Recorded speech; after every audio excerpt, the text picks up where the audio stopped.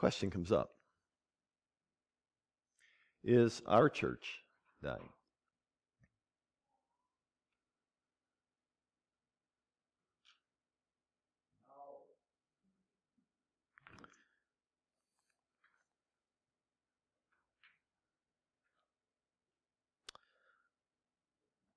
From 1990 till today, those are the attendance figures. At one point, we had 250 people in the morning services. Right now, we're running just a little bit underneath 150.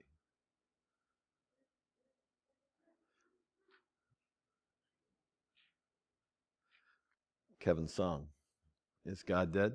No, don't think so. Is our church declining? You can say what you like. The numbers are what they are. So the question comes up, is it because we have a population decline? The last couple of years we have had about a 10% drop in our in the census in our area. Okay, is it simply because people are just hard of heart, won't listen, they refuse the gospel? Has God changed?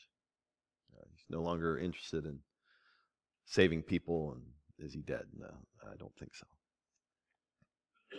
What if we're the problem?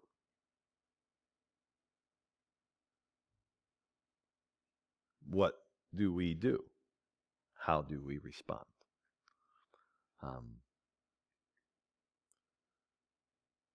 This is the time of the year that we take a look at our church, the state of the church. I think it's serious.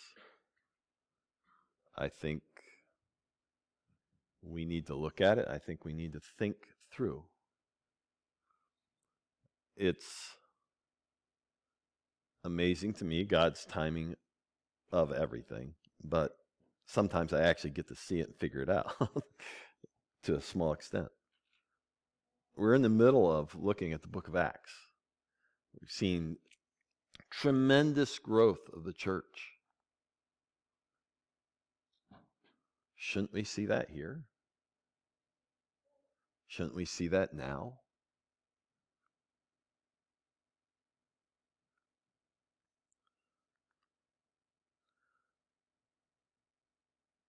Humble yourselves, therefore, under God's mighty hand, that he may lift you up in due time. Cast all your anxiety on him because he cares for you.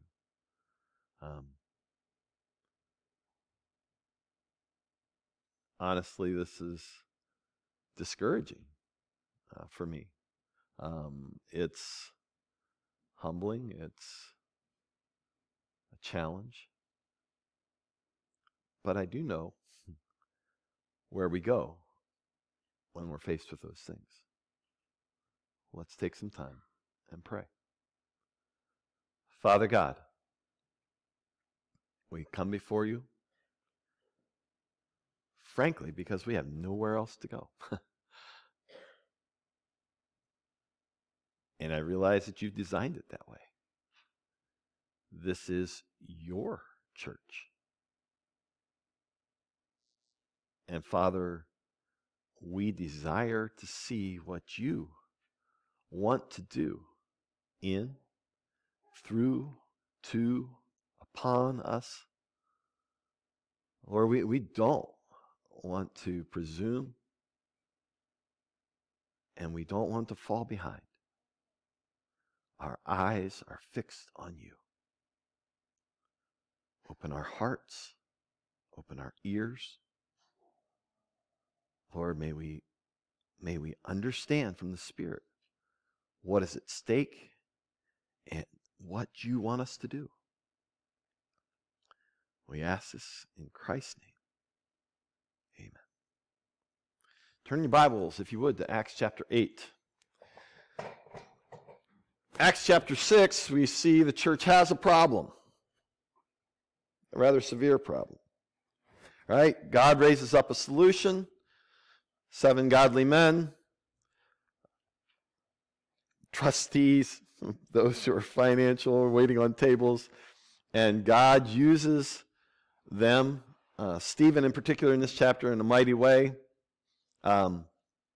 Looking good, now all of a sudden it's looking bad. Accused of wrong things. He confronts the leadership, and God gives him a glimpse of what's yet further ahead. And then it looks like he loses. They win. He's dead.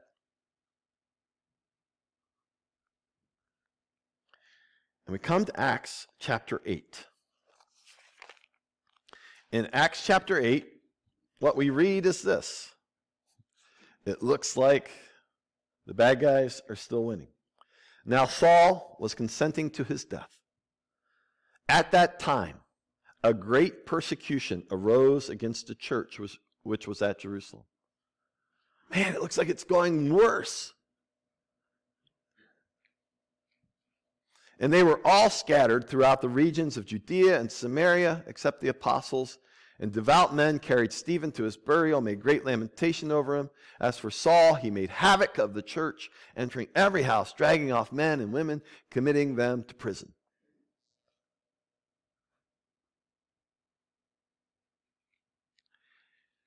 And I don't imagine that the first response of the church was, wow, we get to move.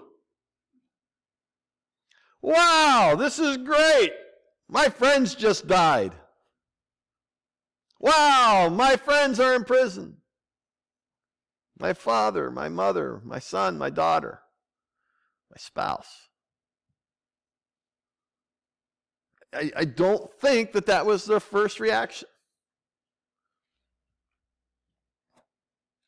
And yet, God uses this difficult time, in the time of this church, to shake them up, to move them, to fulfill his purpose, to bring greater glory to his name. Right? Because what do we see? Christ had given them a commission. You will receive power when the Holy Spirit comes on you. You'll be my witnesses in Jerusalem and all Judea and Samaria to the ends of the earth. And where are they at this point?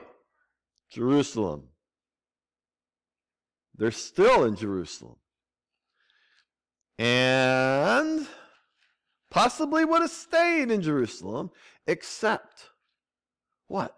God allows persecution to come to the church, and the church scatters, and we see God's purpose fulfilled. Acts chapter 8, verse 4. Therefore, those who were scattered went everywhere preaching the word. Then Philip. Okay, now we've talked about Stephen. Stephen was trustee number 1. Philip's trustee number 2. Right? The 7 guys that they picked to minister to the Hellenistic widows. Philip's number 2.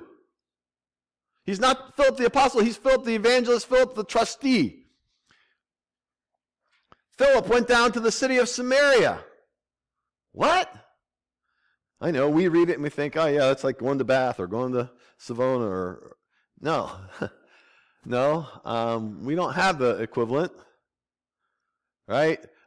If you go really far with me, it would be like us sending a missionary to Las Vegas. Because nothing good happens in Las Vegas, right? It's Sin City. Right? Samaria for the Jew was, blah! Never going there. Right? Because they're half-breeds and there's problems, and they go around Samaria rather than go through Samaria, except for Jesus, who says, I've got to go through Samaria. I've got to meet this woman, and I'm going to present to her the gospel. And Philip, all of a sudden, as you're being scattered, he realizes, wow, we got to go to Samaria. And he preached Christ to them.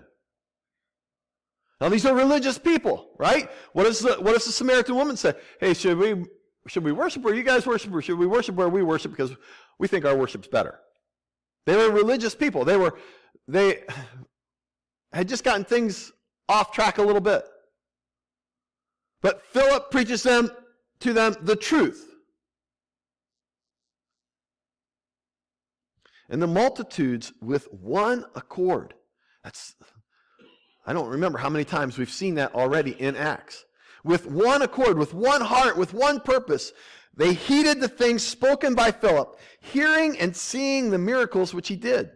For unclean spirits, crying with a loud voice, came out of many who were possessed. Many who were paralyzed and lame were healed.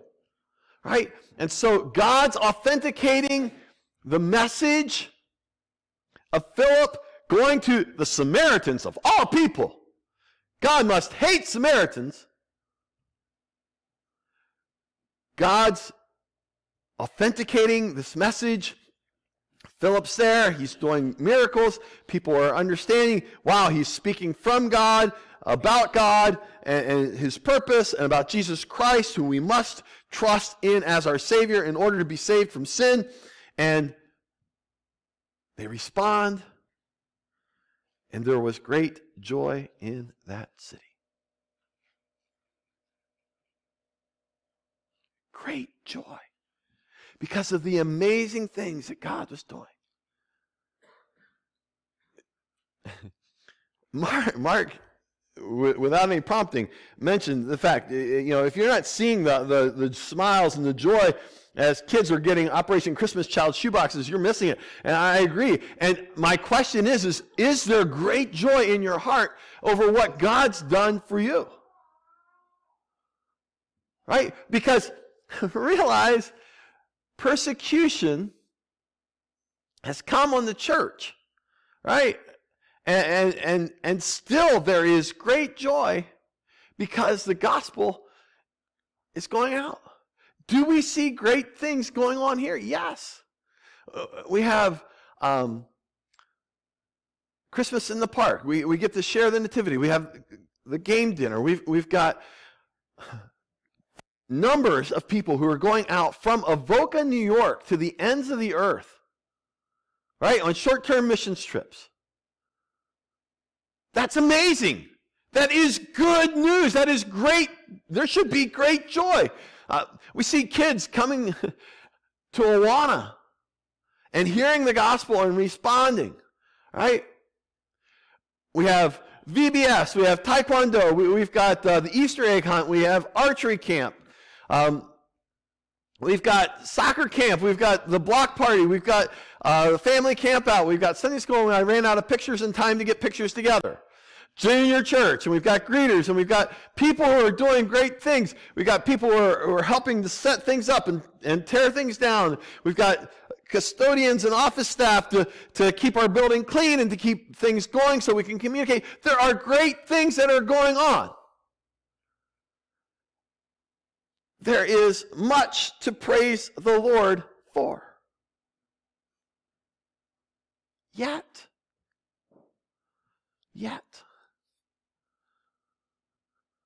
we don't see significant numbers of people coming in to the church and joining with us to continue on to fellowship together.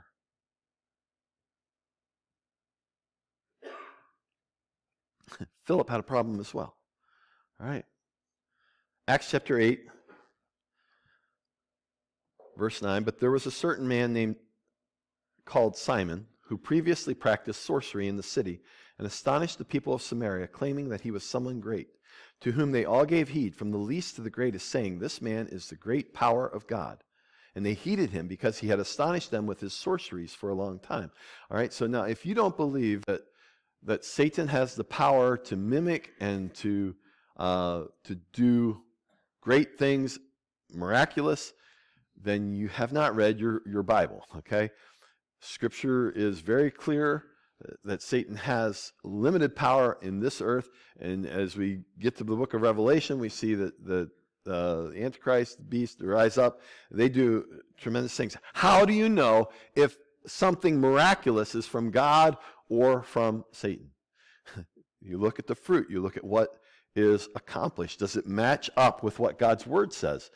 Is it accomplishing God's purpose and glory in this world?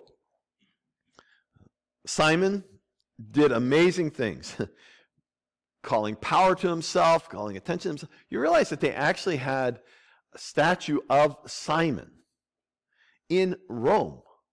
This guy was so amazing, so great, had fooled so many people, had gathered together such a following. And so, in some ways, this would be an amazing thing. Right? If someone so prominent came to know Christ, heart change.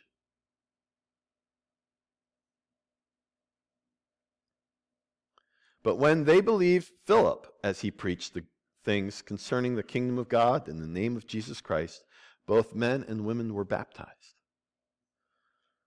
Then Simon himself also believed, and when he was baptized, he continued with Philip and was amazed, seeing the miracles and signs which were done. Right? Philip's going around and he's preaching, look, you're sinners. You deserve to go to hell because of the things that you have done against God. Because you have raised yourself up and said, well, my way's good enough. I don't need Jesus Christ. I don't need him to die in my place. You see, that's sin. That's the ultimate sin. And for that sin alone, we should die. We should go to hell. We should be punished forever because we have rejected the Son of God. And yet, when the people of Samaria heard, the Holy Spirit worked in their heart. They repented of their sin. They trusted Christ as their Savior. They turned away from this one who was doing great things, but not for God. And they turned to the one true God and followed him.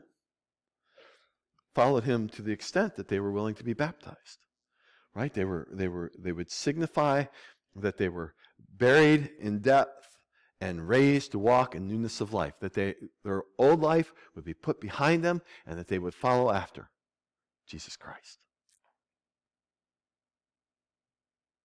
Have you done that? Right? This is the church. This is what the church is made of those who have trusted Christ as their Savior, who've been baptized and made a public confession that I'm in. I'm all in.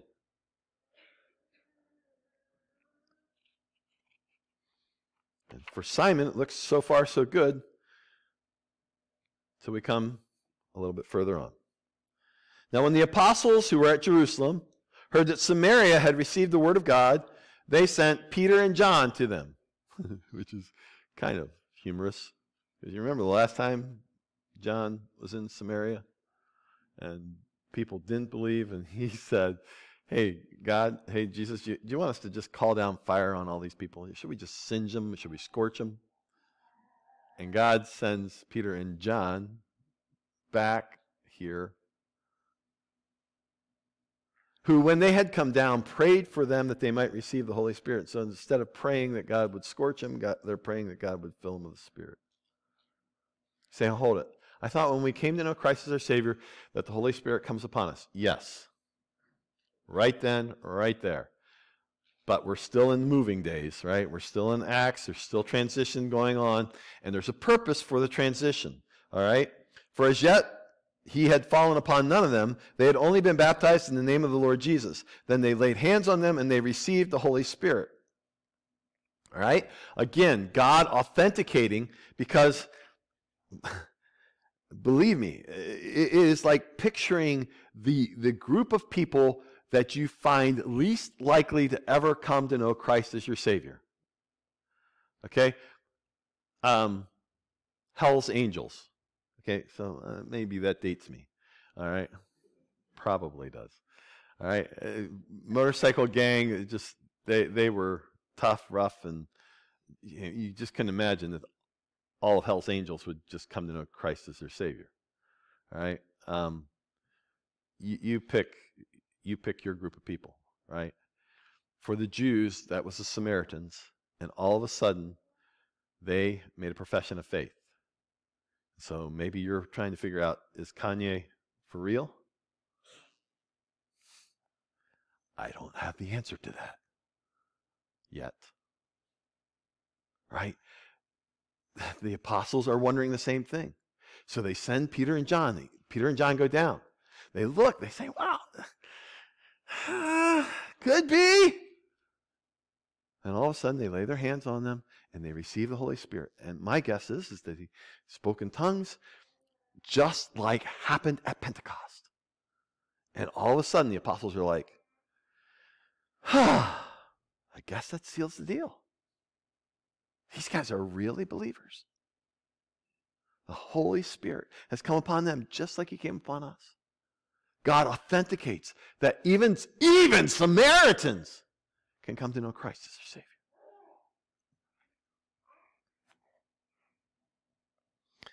When Simon saw that through the laying on of the apostles' hands the Holy Spirit was given, he offered them money, saying, "Give me this power also, that anyone on whom I lay hands may receive the Holy Spirit." But Peter said to him, "Your money perish with you." That sounds rather bland. Read it in the J.B. Phillips translation someday. This is very strong. Okay? His response here is tough, rough, and harsh. Your money perished with you because you thought that the gift of God could be purchased with money. You have neither part nor portion in this matter, for your heart is not right in the sight of God.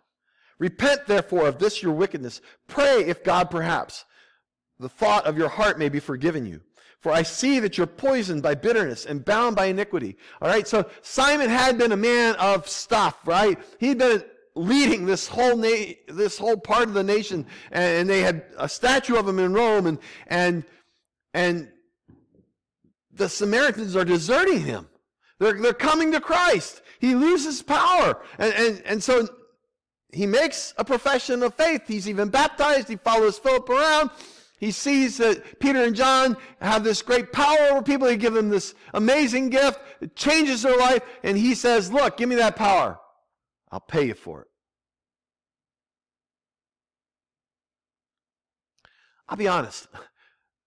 Scripture doesn't resolve itself as well as I would like here. Right? I would really like to know. What's exactly going on? Did he come to know Christ? Is he just in sin? Does he just need to repent of the sin and come back in? And I would tell you that my heart, which is usually soft and willing to forgive, and I'm thinking, yeah, he just makes a mistake and God's going to restore him. God does that, right? God did that to Peter. God did that to a number of people that we find in the New Testament. But I think studying and listening and looking, and I think that God's making another great point. That there are people who come into the church who make every appearance of being in the church, but their hearts are not right. Right? And I'm fairly sure that there are those in our church, and I try and check my heart often as well. Am I following Christ? Is that the passion of my heart? Or am I just in it for the looks? Am I in it for the job? Right? Because Jesus had said that there would be tares among the wheat.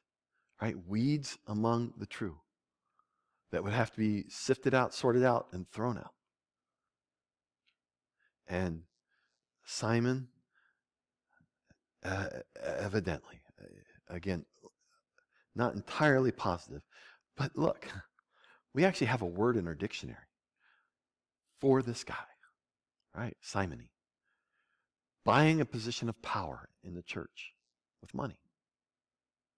And Irenaeus and several of the other church fathers actually say that Simon founded Gnosticism, okay, which was a heretical belief that you grew more and more close to God as you gained knowledge. We covered some of that in Galatians and other parts in our studies, but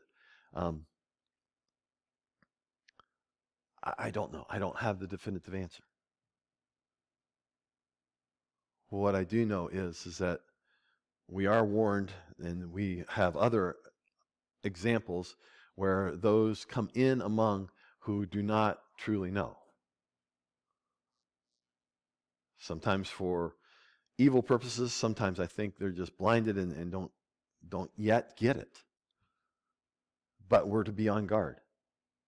Simon's answer is, Simon answered and said, "Pray to the Lord for me that none of the things which you have spoken may come upon me."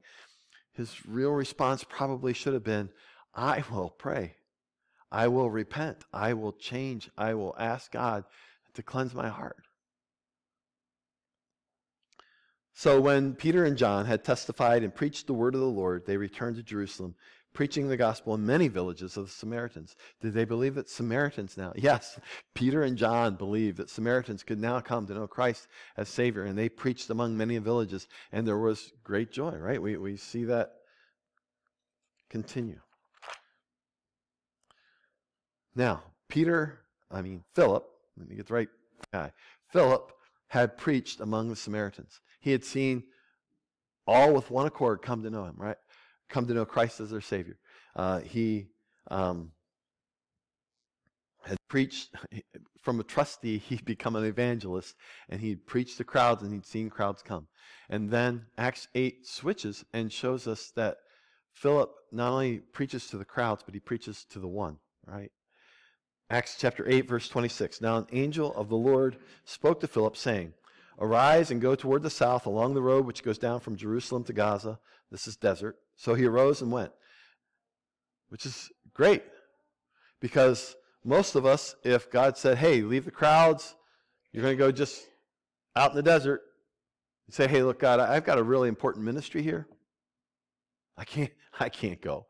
Send somebody else." Not Philip's heart. Philip's heart is, "Where you send me, I will go."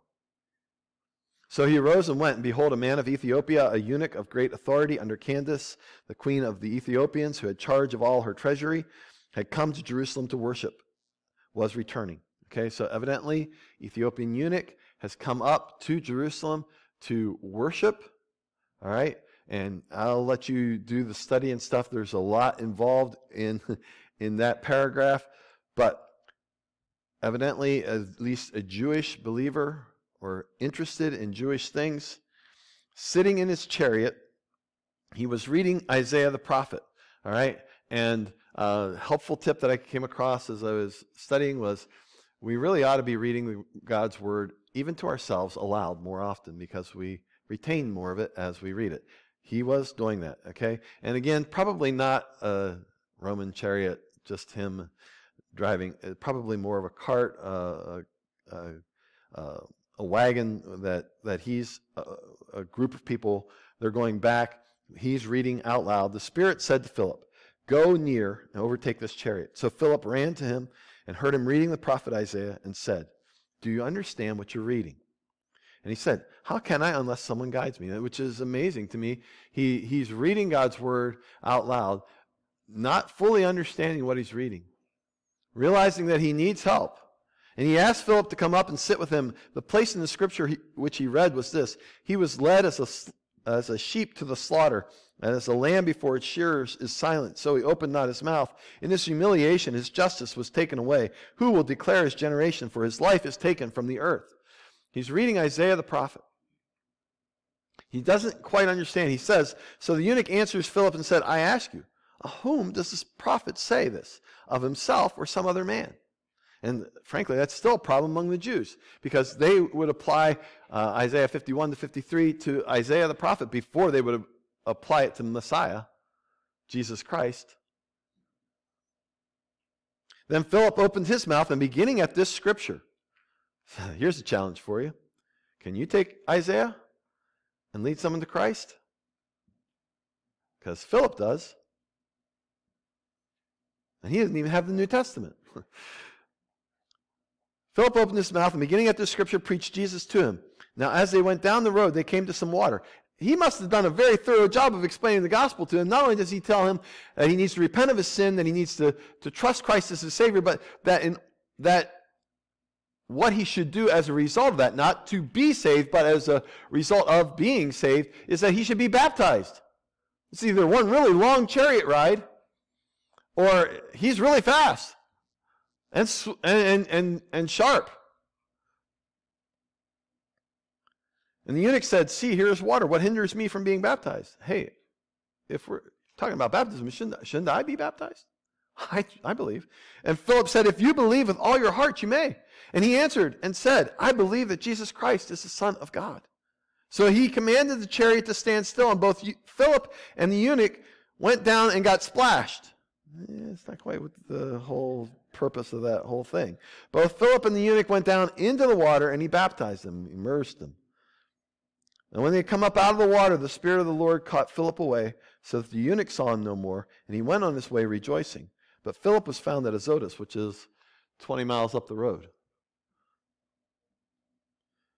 And passing through, he preached in all the cities till he came to Caesarea.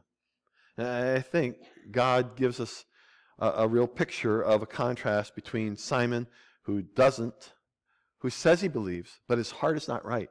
Did you catch what Philip said? If you believe with all your heart, right? If your heart is right, if your trust is in Christ alone as saving you from sin, then you can be baptized. And you should be baptized as a step of obedience. And he takes him down and he baptizes him, right? This is a great passage of Scripture. And again, we see what God's doing in the church of Acts. And the question, though, comes back to my mind. What about us? What about us? We haven't seen 5,000 people come to know the Lord in one day. 3,000 even. Right? And I happened to come across Josh McDowell's son, Sean McDowell, has a radio program that they interviewed Glenn Stanton in June of this year. And Glenn Stanton's thing is that we hear a lot about how the church is dying. The church general, right? Young people are leaving the church by droves. If you believe the latest, greatest doomsayers, within 20 years there won't be a church in the United States. People are gone beyond that old-fashioned belief. So Glenn Stanton's done some real research. He says, that is really not the case. He goes, that's what media is making it out. And when enough people keep saying the same thing, we start believing. That's not what's happening. Mainline churches, oddly enough, the ones who are trying to embrace everybody, as they embrace everybody, people leave their church. They've lost 5 to 7 million over the last 14 years because of opening up their arms to everybody. Really interesting statistic. LGBTQ people are more likely to go to a church that preaches against their lifestyle than to go to a church that's just covering over the gospel, covering over the truth. Because they find that if they go to a church that preaches the gospel, those people love them. They may not agree with them, but they love them. And they can recognize that there's truth.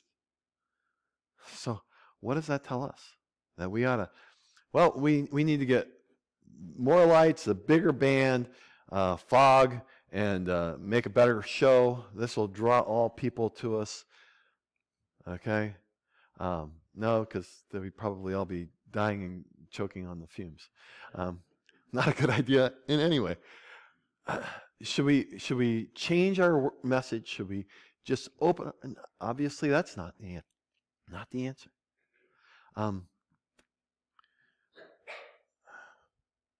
All organizations go through phases, and most organizations can die,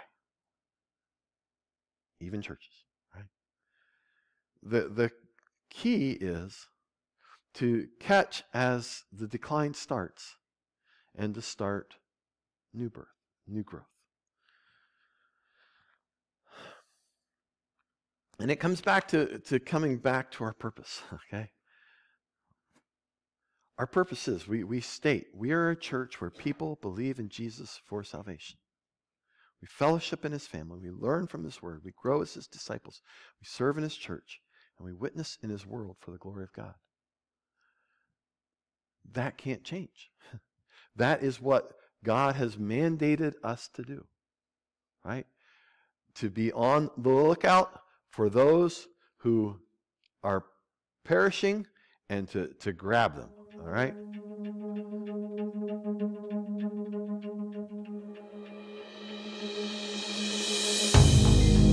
That is amazing to me. Eric, if you just turn the sound off. That the guy recognized that this guy is falling, in time, grabs him and saves him.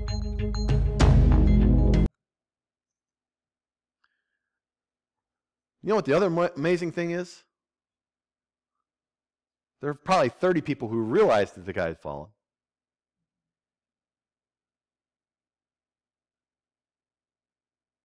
And just watched.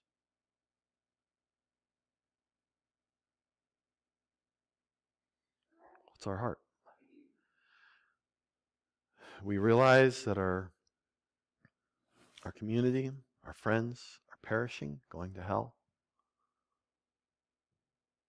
Are we willing to rescue? Are we willing to work? Are we willing to see them come to know Christ?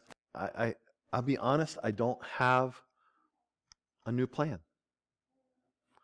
I'm really not sure we need a new plan. I do think that we need to be aware of what is going on. And I do believe that it needs to call us to prayer. It needs to call us to re-examine our purpose.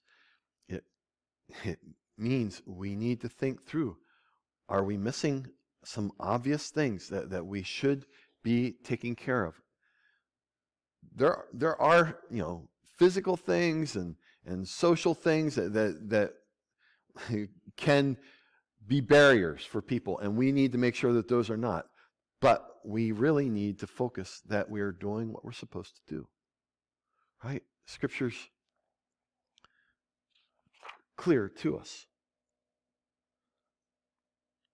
Blessed be the God and Father of our Lord Jesus Christ, who according to his abundant mercy has begotten us again to a living hope, through the resurrection of Jesus Christ from the dead, to an inheritance incorruptible and undefiled, that does not fade away, reserved in heaven for you, who are kept by the power of God through faith for salvation, ready to be revealed in the last time.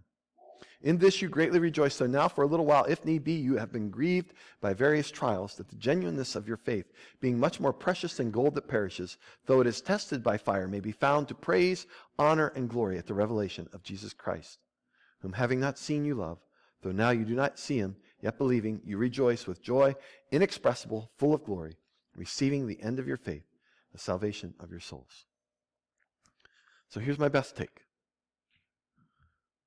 That I can't become complacent, right? And that I can't complain, right? That God is at work. We see him doing things. But that I also can't overlook. And I've got to evaluate. Is it me? And are there things that we can change that will help us better reach people for Christ and better bring them in to the congregation? My choice is to complement, right? Which has a dual meaning. A complement, spelled with the E, tends to mean in our language to come alongside, to help, to be about adding, okay, and bringing to completion. And so our choice should be to complement what God is doing, to come alongside of what God is doing, and to complement with an I, which means to speak well, right? To speak well of what God is doing. And that we should continue in the faith. We should be faithful. Our God is faithful. We should be as well, right? faithful to do what he's called us to do. Let's pray.